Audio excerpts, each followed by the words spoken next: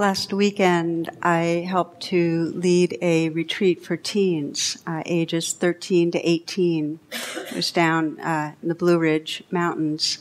And this talk really came out of that experience. And the weekend was one of, as we do here, practicing mindfulness, practicing presence. And so they brought the mindfulness also into movement. And then we'd go into small groups where then they'd practice staying present and sharing with each other some of their experiences and listening, holding a space for each other. And the depth of the sharing was quite beautiful. Real taking that risk to speak of the real struggles in their lives, whether it was loneliness or, their body image, addictive behaviors, feelings of depression or stress, and the safety that in that presence they held for each other really, really influenced me. I was just very touched by the power of the kind of community that these teens developed just in a weekend, a sense of real safety and care amongst the whole group. So I was particularly, in a way, touched by, we're in this season right now where it's so obvious that in our culture, in the kind of political, adversarial tone, all the spin, all the hype, that it's all presentation. And the contrast of being with a group of people that were young and so undefended. And I think that's what hit me, that there was just the layers of defensiveness had not caked on, the persona and the presentation had not hardened, and it was quite powerful to see. So, as I mentioned, the contrast for me of last week with all the debates and everything, and then going and being with teens who are just themselves, the realness, the courage to be real. And also the contrast, I think, that many of us probably feel and know in our own, how our daily habits can get kind of locked in a way, and we have our own style of presentation, of being somebody, and of trying to prove something, or the little fabrications, the little manipulations, our own defendedness. So I was moved by this power, the possibility of letting down armor, and what can happen when we do.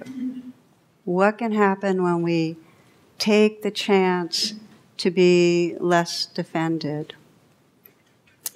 And I wanted to share, because it reminded me when I got back, a story I read many years ago that Pema Chodron talked about, how a 15-year-old Hispanic boy was brought, his mother had asked that he attend, he was from L.A., and he was involved with gangs, and he had a real attitude, kind of a chip on his shoulder, and a swagger, and a sneer, and so on.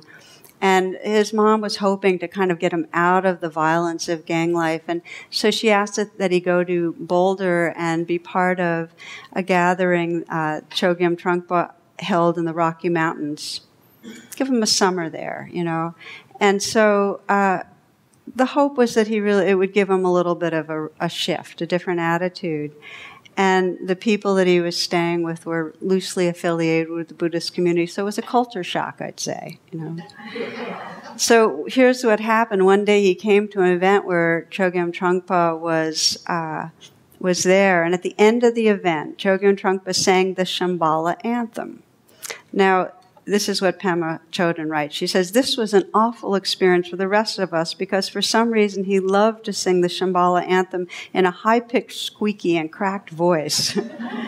This event was outside, and he sang into a microphone, and the sound traveled for miles across the plains.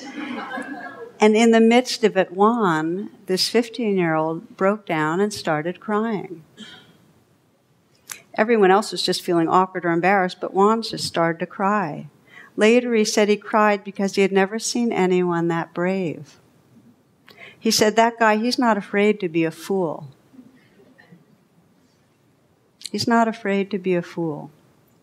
That turned out to be a major turning point in his life because he realized he didn't have to be afraid to be a fool either. All that persona and chip on the shoulder were guarding his soft spot, and he could let them go.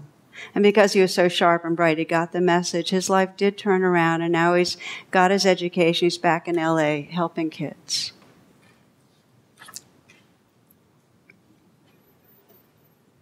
So we get this sense that we might not have quite the exaggerated persona he came to Boulder with, but there's this way that we're covering up so we don't appear a fool or appear whatever it is we don't want to appear. And that the pathway, and I felt the teens were just so beautiful at showing that, is to be willing to expose that vulnerability, that soft spot, which really is the pathway into our aliveness and our compassion and our hearts. So I often think of the spiritual path as we're not trying to become somebody more. We're not trying to add anything, add some shine in any way.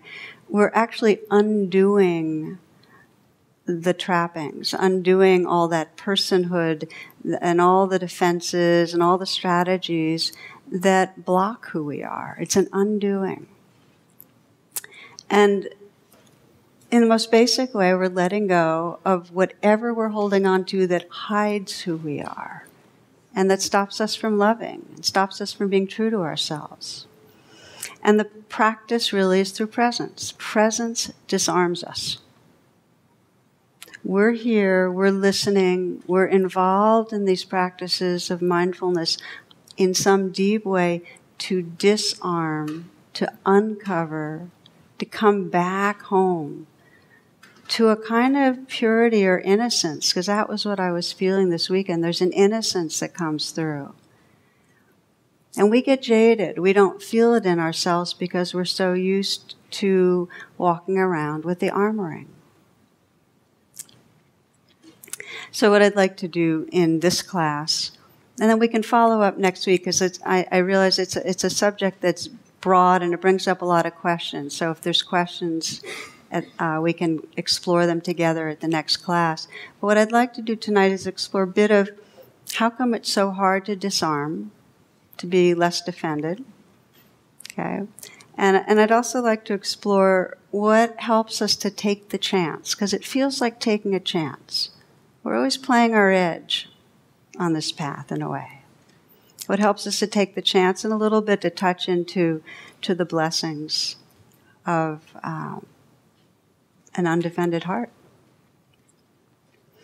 So one thing to consider as we explore, because I'll be describing more what I mean by our defendedness, how we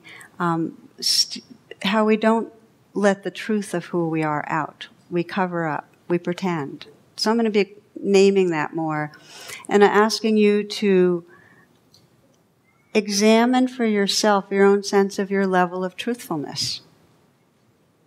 Now, in a deep way, it's truthfulness with yourself. It always comes down to that. But tonight we're going to be emphasizing that truthfulness with each other. And I'd like to invite you to look at that without judgment,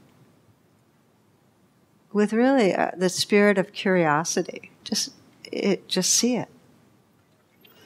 So just to begin with, the research is done. There's been a lot of research on the art of deception and self-deception.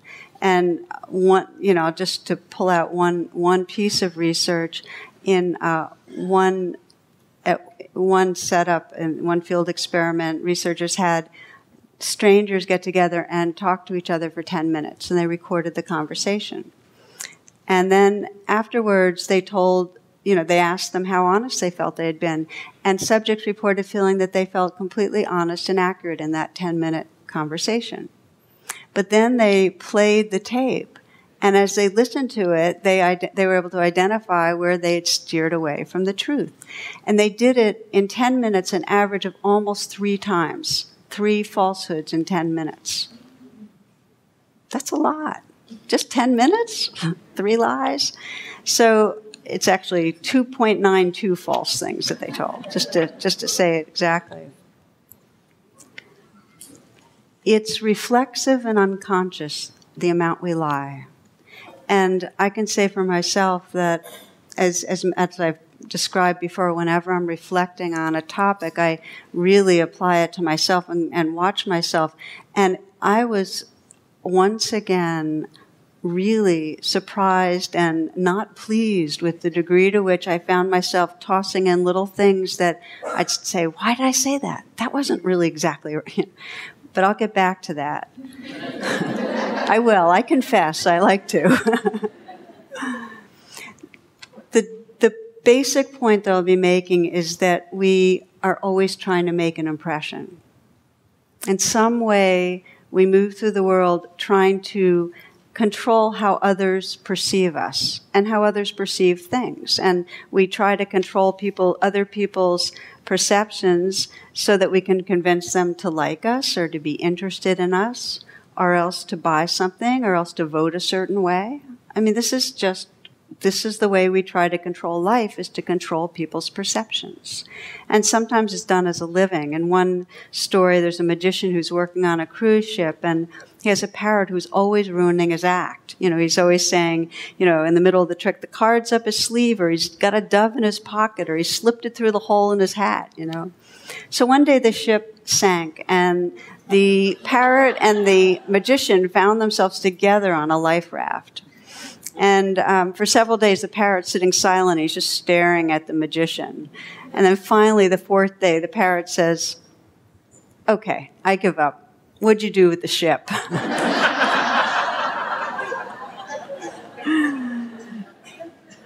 So not only do we try to create impressions, people are inclined to believe the impression. In fact, the way the brain goes, and this is part of cognitive science, is that we believe things before we disbelieve things. So you can put out a mistruth, and it gets in there in the brain. It takes work to undo it. So it sticks, even though it's not true. So let's look a bit at the root of our impulse to control others' perceptions. Okay, and it comes, as you might imagine, it comes from a limited and insecure self-perception. That when we each come into this world, we each, and every organism, has a sense of separateness. And as humans, we develop a small self-identity. We develop this egoic identity. And what happens is this is a story that grows about who we are and our importance or lack of importance and our flaws and our virtues and so on. And with any egoic story, with any self-identity, hand in hand, we have a toolkit on how to protect it. If there's a sense of self, there's also a toolkit on how to protect that self. It's in our nervous system. We know the basic ingredients are fight, flight, and freeze. And the ingredient we're going to talk about tonight, the component of that toolkit that's very central, it's not just us, it's to the whole animal kingdom, is deception. In other words, we use deception, we use creating impressions in order to protect our self-identity. Because inherently, it feels insecure. If we feel separate, we feel like we need something that we don't have and that others could in some way hurt us. It feels real like that. So we have to protect. So we do it by misrepresentation, and we modulate our behaviors in order to try to get what we want and avoid what we don't want, which includes ways that we cooperate or try to meet expectations and put ourselves into shapes and forms that really aren't the truth of who we are. We try to meet expectations in order to get approval. We're untrue to ourselves.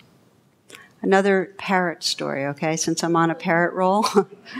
This guy gets a parrot for his birthday, but this parrot is full grown. He's got a really bad attitude, and he's he curses all the time, okay? So the vocabulary is really bad. And he's also very rude. And so this guy tries to change the bird's attitude in all sorts of ways. He speaks to him politely, and he plays really nice music, and he does a lot of meditation, yoga around him, and so on, but nothing works. So finally he yells at the bird, and it gets worse. You know, he shakes the bird, and the bird gets madder and ruder. So they're in bad shape. Finally, in a moment of desperation, this guy takes the parrot and puts him in the freezer. Okay? All right, so then there's all this, the bird squawking and kicking and screaming, and then suddenly, all's quiet. The guy gets frightened that he might have actually hurt the bird and quickly opens the freezer door. The parrot calmly steps out onto his extended arm and says, "I'm so sorry that I offended you with my language and actions. I do ask for your forgiveness. I will try to check my behavior." Guy's astonished at this quick change in attitude and was about to ask what changed, and when the parrot continued, "May I ask what the chicken did?"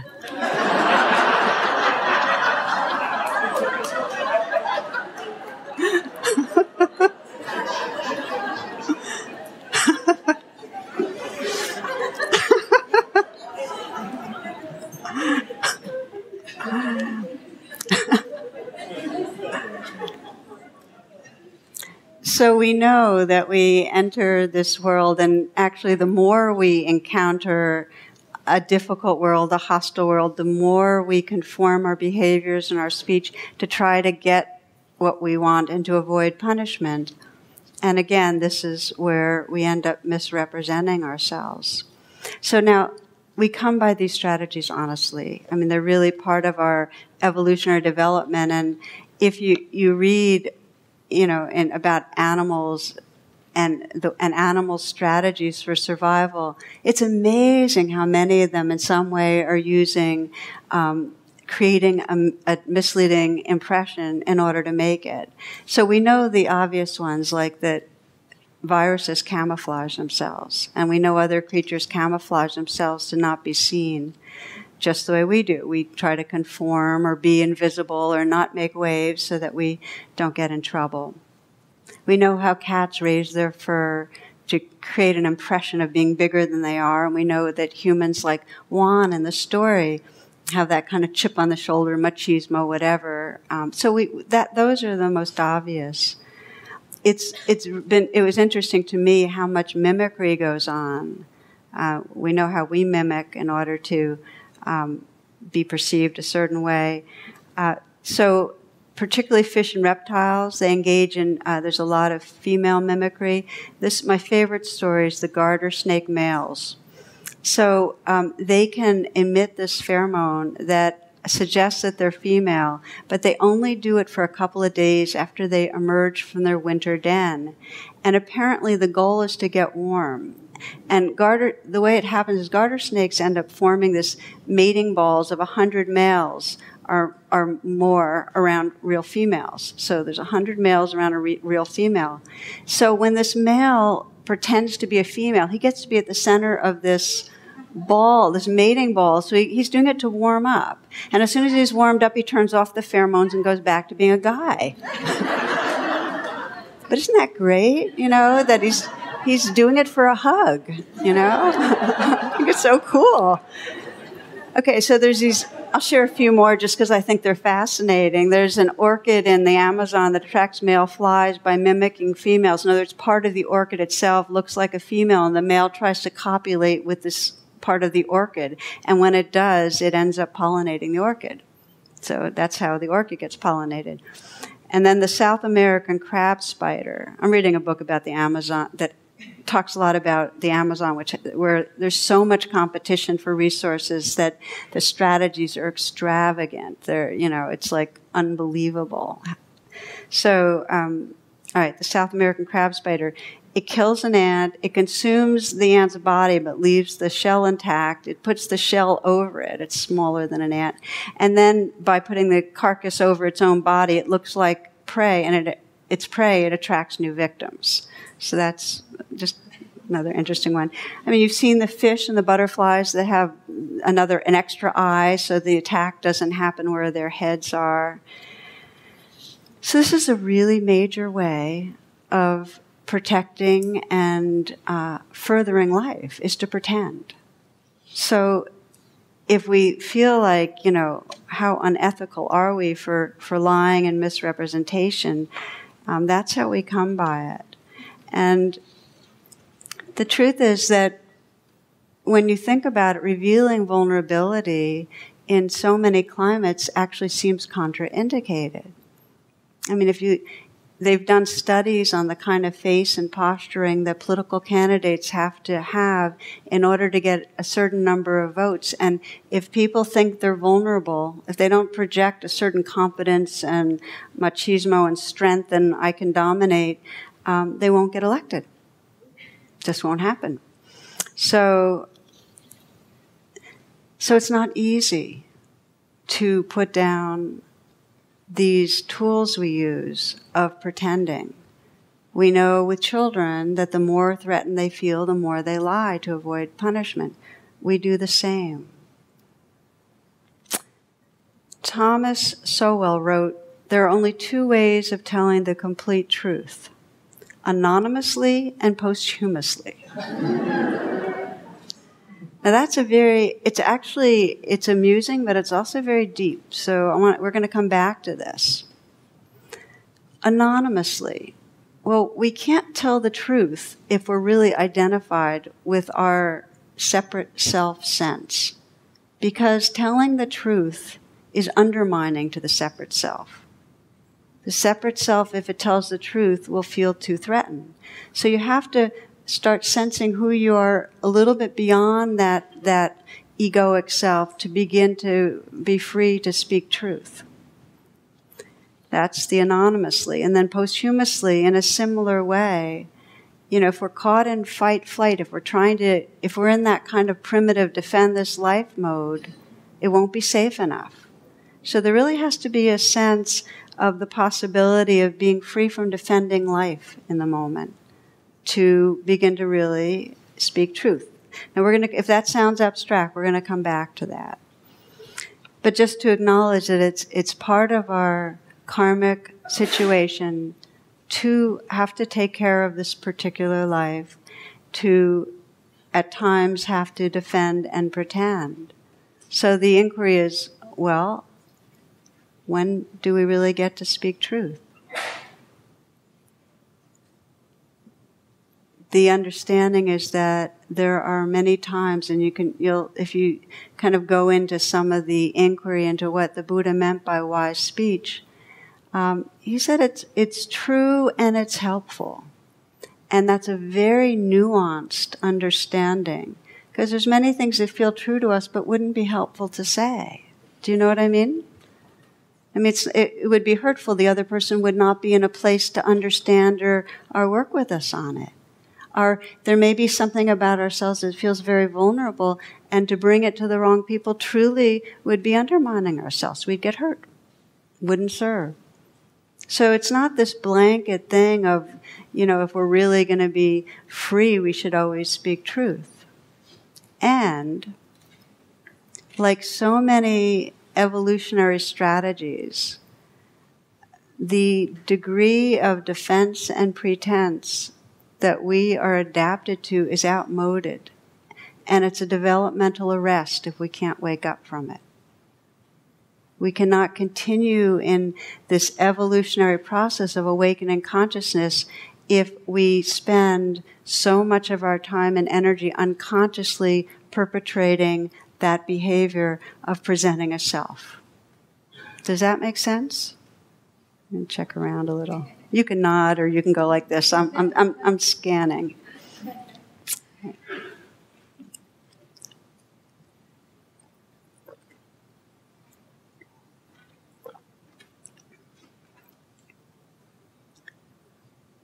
In the moments that we're in that role, in a persona, feeling like we need to prove something or cover something, in that moment we cannot perceive who we really are. We're hooked on the ego self, and we cannot sense who's looking through, who's there, what is there behind the mask. In the moments that we're pretending or defending, we can't sense love. We're disconnected. We can't see who we are. And we intuitively know this. I mean, if you think of a time recently where you were in some way trying to hide something or fluff your resume in some way, and I mean that really broadly, kind of impress or gain respect, we all know that kind of sense of trying to show off or show up well. And we're not at home in any sense of real wholeness, or there's not a sense of genuineness. And if we contrast that to moments that we're with somebody where there's a sense of acceptance and safety, and we're really just being who we are, we're just resting in a real feeling of truthfulness, the soft spot is exposed.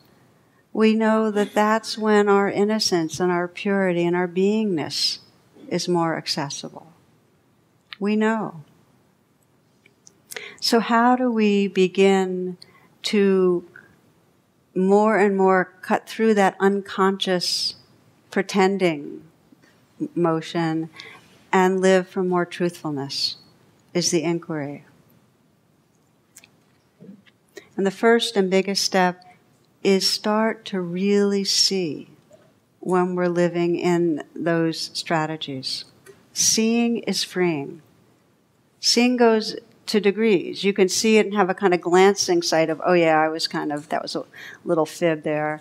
Or you can see and really get, oh, that was coming from this kind of tight, anxious self-sense, fearing not enough, trying to prove, and really sense, oh, and it's just such a small sliver of beingness. And in a way feel that sorrow that we're living inside a part of our being that's so much smaller than the whole. Seeing is freeing. So let's look at the ways that we pretend. Let's just take a look at the different ways that we do it. I'd say the two main ways that we present ourselves. One is by withholding pertinent information. It's what we withhold. And the other one is real different degrees of distortion. And you can sense, if you imagine a friend of yours, or perhaps your partner, family, where there's not a real sense of closeness, you sense the possibility, but it's not happening, you might ask yourself, what is it that I'm not revealing? What is it I'm not expressing? How am I protecting the soft spot in this relationship? You know what I mean by the soft spot? The places in me that feel insecure or embarrassed or hurting or in some way I'm afraid to have seen. What are we covering? Are we covering that we're feeling depressed a lot and we don't want somebody to know, or that we're lonely? Are we covering an addiction? There's a lot of sneaking around addiction that creates distance in relationship. What are we holding back about ourselves because we're afraid of what another will think, or we're afraid that they can't handle it, or whatever it is we're afraid of that's creating distance? So that's the first inquiry, just to begin to sense that. Now the other level is outright distortion. And again, of course, it comes in degrees, misleading. Sometimes we just exaggerate achievements and or exaggerate problems. Or sometimes there's the little fabrications. They call them white lies. I don't even like that expression. But there is that statement that when we get into white lies and we're not conscious of them, we become colorblind. It just becomes a way of life. So are they the fabrications to avoid doing things or to excuse behaviors? How often are we justifying ourselves in some way? Okay.